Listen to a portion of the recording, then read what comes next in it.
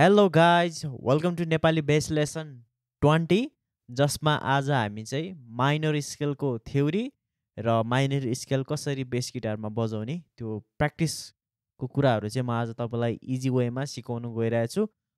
यो चाहिँ हाम्रो मेजर स्केलसँग अलिकति रिलेटेड रहेको छ। तपाईँले कृपया गरेर भिडियो हेर्नु भएको छैन भने भिडियोको डिस्क्रिप्सनमा मैले यो सबै मैले जति पनि पार्ट वाइजहरू लेसन दिइरहेको छु तपाईँले त्यो हेर्नु सक्नुहुन्छ। अब पछि आउने पार्टहरूमा चाहिँ म तपाईँहरूलाई सङमा माइनर स्केल मेजर स्केलहरू कसरी युज गर्ने भन्ने कुराहरू सिकाउँछु।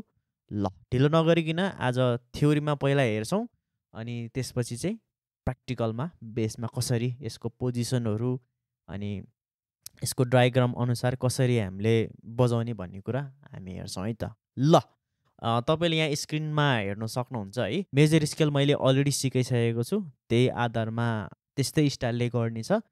तपाईँले मेन चाहिँ यो चिज बुझ्नु पऱ्यो है त। यसको फर्मेसन माइनर स्केलको फर्मेसन डब्लु भनेको के हो त मैले होल टोन भनेर भनेको थियो। मेजर स्केल पढाउँदै गर्दाखेरि एचले चाहिँ जहिले पनि हाफ टोन है त। होल टोन हाफ टोन फेरि होल टोन हाफ टोन फेरि होल टोन यो चाहिँ हाम्रो माइनर स्केलको फर्मेसन रहेको छ। अब मैले यसलाई चाहिँ सजिलो बुझ्ने तरिकाबाट चाहिँ यसरी यहाँ बनाइदिएको छु है, तपाईँले देख्न सक्नुहुन्छ।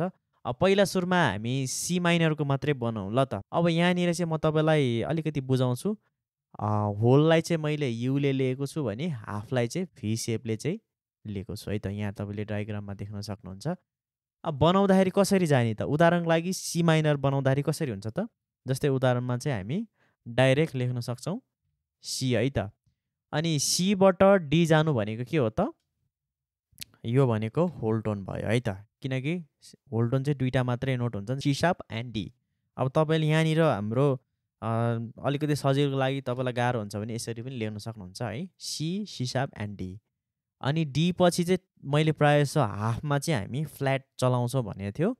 सो यहाँनिर चाहिँ के लेख्न सकिन्छ त, डी अनि जसलाई हामी चाहिँ ई फ्ल्याट है त। ई फ्ल्याट भन्नुको मतलब चाहिँ के हो त, हाम्रो डी सार्प नोट हो है त।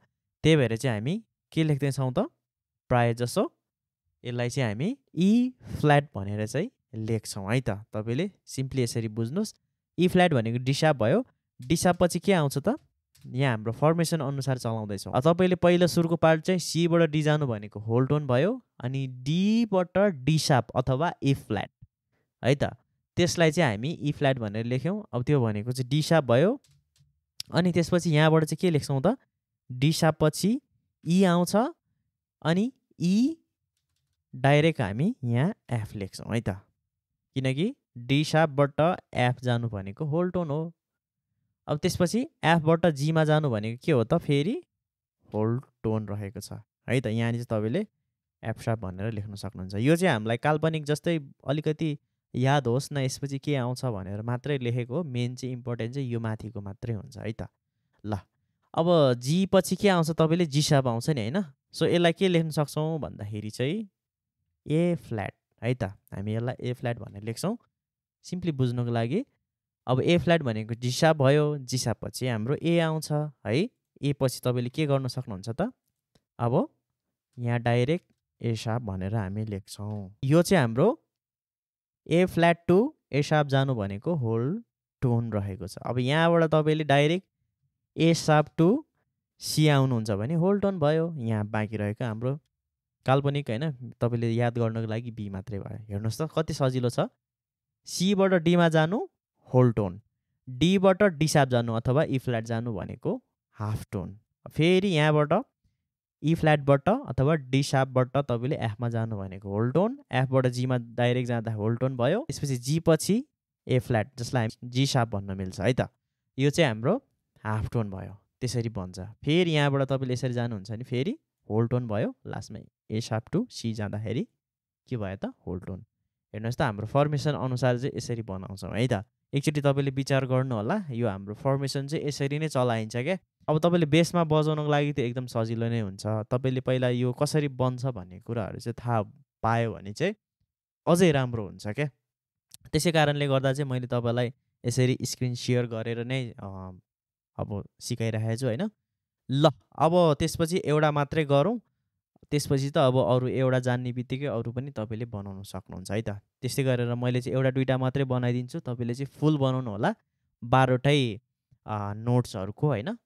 त्यसरी बनाउनु भयो भने चाहिँ ताकि पछि आउने भनौँ न तपाईँलाई मैले चाहिँ फेरि मेजर मात्रै सिकायो होइन, अनि माइनर मात्रै सिकाएँ तर सार्पहरूको चाहिँ सिकाएन भन्नु चाहिँ पाउनु हुँदैन होइन। तपाईँले चाहिँ बनाउनुहोस्, मैले सबै तपाईँलाई गर्नु लगायो भने चाहिँ तपाईँ अल्छी हुनुहुन्छ होला भनेर मात्रै हो है, नत्र मसँग सबै छ यसको नोटहरू। तपाईँले चाहिँ आफैले मेहनत गर्नुहोस् ताकि तपाईँलाई कहाँ मिस्टेक भयो भनेर चाहिँ तपाईँलाई पत्ता लगाउनु पनि सजिलो होस् भनेर चाहिँ मैले तपाईँलाई यसरी लेसनहरू प्रोभाइड गरिरहेको हो, ताकि तपाईँलाई पनि आफैले वर्कआउट गरिरहेको छ फिल होस् भनेर चाहिँ मैले यसरी गर्नु लगाएको है त। ओके, अब चाहिँ म एउटा मात्रै बनाइदिन्छु है, जसमा चाहिँ सी शार्प माइनरको गरौँ ल त। ल सी शार्प माइनर, अब यहाँ हामी डाइरेक्ट लेख्छौँ सी शार्प, ठिक छ। अनि त्यसपछि सी शार्प पछि के आउँछ त हाम्रो डी, अनि बल्ल हामी यहाँ लेख्छौँ कि डी शार्प हो नि त। सी शार्पबाट डी शार्प जानु नै हाम्रो होल टोन रहेको छ। अब तपाईँले डी शार्पबाट ई जानु भनेको हाफ टोन रहेको छ होइन त। अब फेरि यहाँ डाइरेक्ट हामी ई एफ अनि बल्ल हामी यहाँ लेख्छौँ एफ एफ शार्प, ठिक छ। यो भनेको होल टोन, ईबाट एफ शार्प जानु भनेको होल टोन रहेको छ, एफ शार्प अनि तल जी आउँछ। अनि त्यस्तै गरेर यहाँ हामी हेर्न सक्छौँ के लेख्छौँ त, यहाँ जी पछि जी शार्प भनेर लेख्छौँ ल त। अब यो जी शार्प भएपछि त्यसपछि के लेख्छौँ त, यो हाफ चाहिँ के हुन्छ त, तपाईँले डाइरेक्ट ए लेख्न सक्नुहुन्छ है त। ए पछि के आउँछ त हाम्रो तल ए शार्प लेख्छौँ हो। अनि त्यसपछि माथि जान्छौँ हामी, ए टु बी जानु भनेको होल टोन रहेको छ। फेरि बी टु तपाईँले सी लेख्नुहुन्छ, बल्ल हामी यहाँ के लेख्न सक्छौँ त, सी शार्प भनेर लेख्न सक्छौँ, ठिक छ। अब यहाँ लाग्ने के रहेछ त note, C sharp, D sharp हो, अनि E F sharp, G sharp, A B, अनि अन्तिममा गएर त्यही नै हुन्छ, रिपिटेड सेम हुन्छ है त। जसरी अघि हामीले यो लेख्यौँ नि, मेन भनेको यो माथिको कुरालाई मात्रै तपाईँले ध्यान दिनु पऱ्यो है त। सिम्पल छ, लेख्नुमा तपाईँले एउटा जान्नु भएपछि सजिलो वेमा बनाउनु सक्नुहुन्छ होइन। यसरी चाहिँ हाम्रो माइनर स्केल भन्छ। अब तपाईँ D D sharp E F F sharp यसरी चाहिँ तपाईँले बनाउनु भयो भने चाहिँ धेरै सजिलो हुन्छ। पछिको दिनहरूमा तपाईँलाई स्केलहरू बजाउने पोजिसनहरू पनि म तपाईँलाई मजाले दिउँला। अहिले चाहिँ थ्योरीहरू मात्रै बुझिराख्नुहोस् है, ताकि तपाईँलाई एकदम सजिलो हुन्छ मैले सिकाउने अपकमिङ लेसनहरूमा। ल अब ढिलो नगरिकन म प्र्याक्टिकलको कुरा देखाउँछु, यसलाई कसरी हाम्रो बेस गिटारमा बजाउने त भन्ने कुरा सजिलो वेमा देखाउनु गइरहेको छु है त। ओके, अब चाहिँ हामी अघि थ्योरीको पार्टलाई हेरिराखेको थियौँ भने अब चाहिँ म तपाईँलाई यसमा प्र्याक्टिकल देखाउँछु। अघि थ्योरीमा जे गरेका छौँ अब बेस गिटारमा पनि हेर्नु पऱ्यो नि त। अब अघिको फर्मेसनमा चाहिँ whole tone half tone, whole tone whole tone half tone, whole tone whole tone, यो फर्मेसन चाहिँ चलाउँदाखेरि चाहिँ सीबाट डीमा जान्छ भने होल टोन। अब फेरि तपाईँले डीबाट, जसलाई हामी ई फ्ल्याट अथवा डी शार्प भन्छौँ, हाफ टोन रहेको छ। डी शार्पबाट एफमा आउनुहुन्छ नि होल टोन, एफबाट जीमा जानुहुन्छ भने फेरि होल टोन, जीबाट जी शार्प जसलाई हामी ए फ्ल्याट भनेर पनि लेखेको थियौँ, यो के हो नि भयो त हाफ टोन। अब तपाईँ चाहिँ जी शार्पबाट चाहिँ ए शार्पमा आउनुभयो भने के हुन्छ त होल टोन भयो। फेरि ए शार्पबाट डाइरेक्ट सीमा आउनुभयो भने बल्ल के हुन्छ त होल टोन हुन्छ है त। सीबाट D whole tone half tone, whole tone whole tone half tone, फेरि होल टोन होल टोन, यसरी चाहिँ हाम्रो स्केलमा रहेको छ। अब यसलाई अलिकति सर्ट स्टाइलले बनाउँदाखेरि चाहिँ हेर्नुहोस् ल, यो फर्मेटमा छ। सीबाट डीमा जानुहोस् है, फर्स्ट औँलाले, अनि थर्ड औँलाले चाहिँ तपाईँले डी चलाउनुहोस्, अनि त्यसपछि डी शार्प हाफ टोन। अब यो चाहिँ तपाईँले फोर्थ औँलाले चलाउनुहोस् है त यसरी।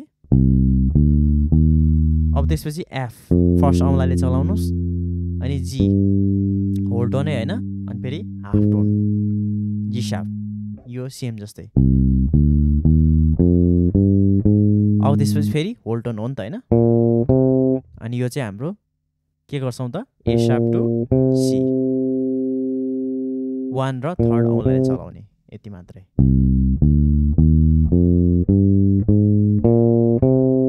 अब यसलाई नि तपाईँले ब्याक आउन सक्नुहुन्छ।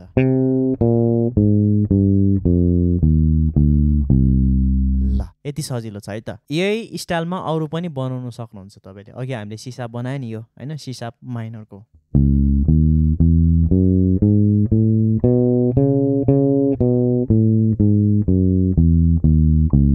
डी माइनरको सेम त्यस्तै जानुहोस्।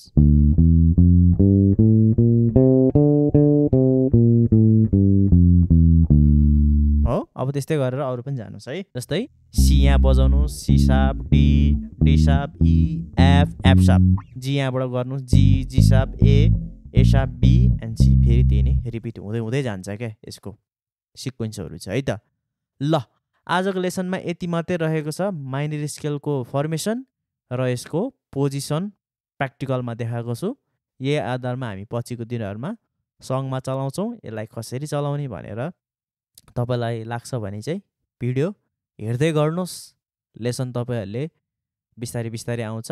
ल आजको लेसन यति नै, C you in next lesson है त। Please like, share and subscribe गर्नुलाई नभुल्नुहोला। Okay, thank you.